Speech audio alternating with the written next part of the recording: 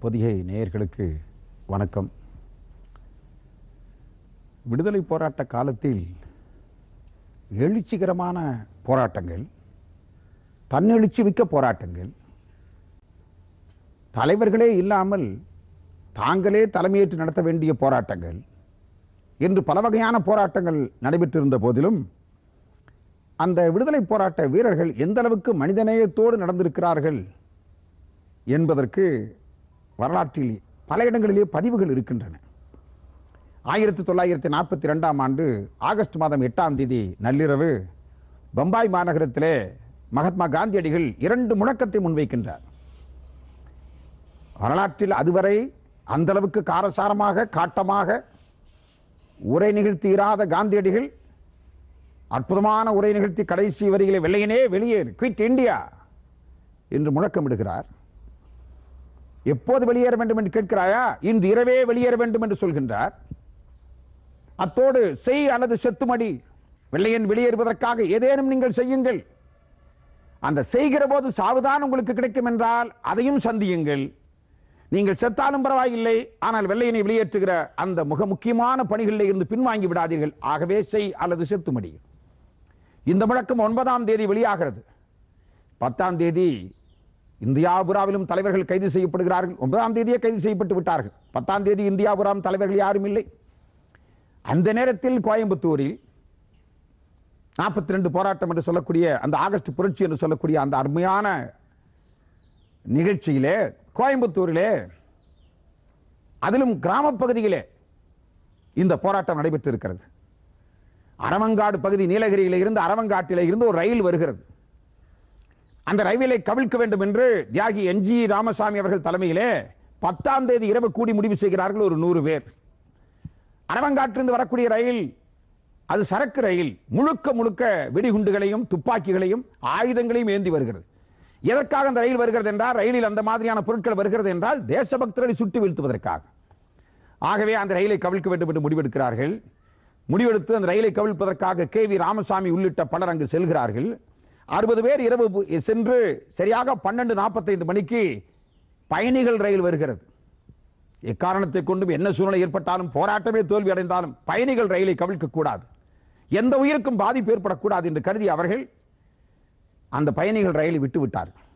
அதற்கு பிறகு 1:50க்கு போத்தனூரிலே அந்த அரவங்காட்டிலே இருந்து வரக்கூடிய அந்த ரயில் வருகிறது.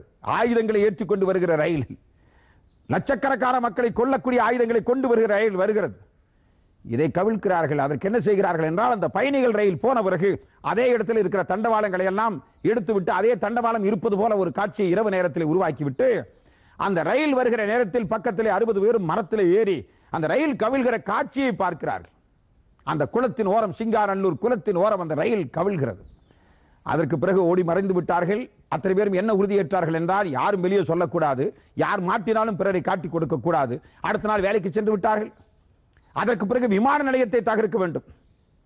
சூலூர் விமான நிலையம், இந்தியாவிலேயே விமான நிலையத்தை தகர்க்க வேண்டும் என்று கருதிய இடம் கோயம்புத்தூர், கண்ணம்பாளையம், இருகூர் என்ற அந்த கிராம பகுதிகள். சூலூர் பக்கத்தில் இருக்கிற விமான நிலையம் அப்போதான் கட்டப்பட்டிருக்கிறது. அப்போது கூட பாருங்கள், ஒரு 200 பேர் தீப்பந்தத்தோடு வருகிறார்கள்.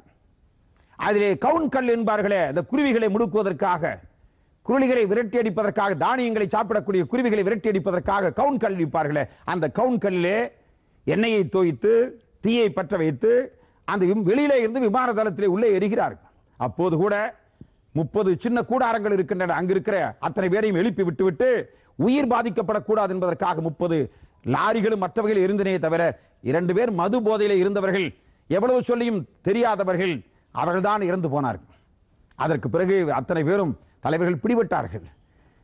அத்தனை பேரும் பிடிபட்டு ஆயுள் தண்டனை பெற்றார்கள்.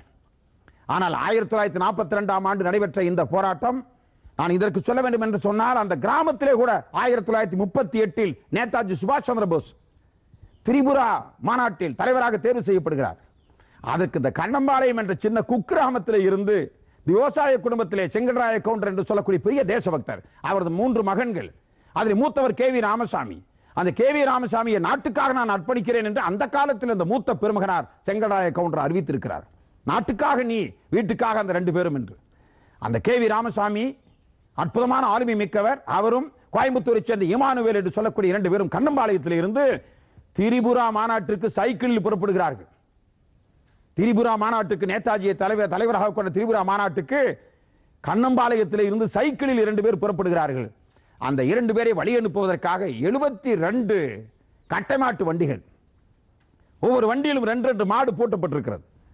அந்த மாடு அலங்கரிக்கப்பட்ட பொங்கல் அன்றைக்கு நாம் எப்படி அலங்கரிப்போமோ அது போல அலங்கரிக்கப்பட்ட வண்டி, அலங்கரிக்கப்பட்ட மாடு, அந்த சலங்கையோடு இருக்கிற அந்த மாடு, அத்தனை மக்களும் 72 வண்டிகளிலே வந்து குதூகலமான முறையிலே இங்கிருந்து திரிபுரா எங்க இருக்கிறது, வடநாட்டில் இருக்கிற திரிபுரா, அந்த திரிபுராவுக்கு சைக்கிளிலே இந்த கிராம பகுதியில் இருக்கிற நாட்டுப்பற்று மிக்க உள்ளம்பூராவிலும் தேசபக்தி வேள்வி எழுந்து கொண்டிருக்கிற அந்த KV ராமசாமி அவர்களும் இமானுவேல் அவர்களும் அங்கிருந்து சென்றார்களே, அவர்கள்தான் NG ராமசாமி என்று சொல்லக்கூடிய தொழிற்சங்க தலைவர் உள்ளிட்ட அவர்கள் தலைமையிலே அந்த கண்ணம்பாளையத்தில் நடைபெற்ற ரயில் கவிழ்ப்பு, விமான தள எதிர்ப்பு, அந்த விமான தள தகர்ப்பு என்று இருந்தாலும், ரயில் கவிழ்ப்பு என்று இருந்தாலும் ஏதோ பார்ப்பதற்கு கேட்பதற்கு கடூரமான போராட்டம் போல் தோற்றமளிக்குமே தவிர எந்த உயிரும் போய்விடக்கூடாது. நம் எதிர்ப்பை தெரிவிக்கின்றோம். வெள்ளையனுக்கு எதிராக கடுமையான போராட்டத்தில் களமிறங்குகிறோம். தலைவர்கள் அத்தனை பேரும் கைதாகிவிட்டார்கள். தலைவர்கள் அத்தனை பேரும் கைதான பிறகும் கூட TS அவனாசிலிங்கம், அவர்தான் தியாகி TS அவனாசிலிங்கம் செட்டியார், கோயம்புத்தூரை சார்ந்தவர்.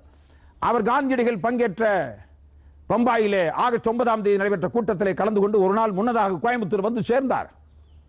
அங்கு கடைசியிலே தலைவர்கள் கைது செய்யப்பட்டவர்கள் தீட்டப்பட்ட திட்டத்தினுடைய ஒரு நகலை பம்பாயிலிருந்து கோயம்புத்தூர் கொண்டு வந்து கொடுத்தவரே காந்தியவாதி TS அவனாசிலிங்கம் செட்டியார் தான். அவர்தான் ஊராக சென்று ஈரோடு உள்ளிட்ட திருப்பூர் உள்ளிட்ட ஊர்களுக்கெல்லாம் சென்று அவர் காந்தியவாதி, சாத்வீகவாதி, எந்த இடத்திலும் அகிம்சை தான் இருக்க வேண்டும் என்று இருந்தாலும் கூட அந்த போராட்டம் உச்சகட்டத்தை அடைகிற போது, அது மக்கள் போராட்டமாக பரிணாம வளர்ச்சி பெறுகிற போது அந்த போராட்டம் அந்த திசைவெளியிலே இட்டுச் செல்வதற்கான ஒரு சூழ்நிலை ஏற்பட்டிருக்கிறது.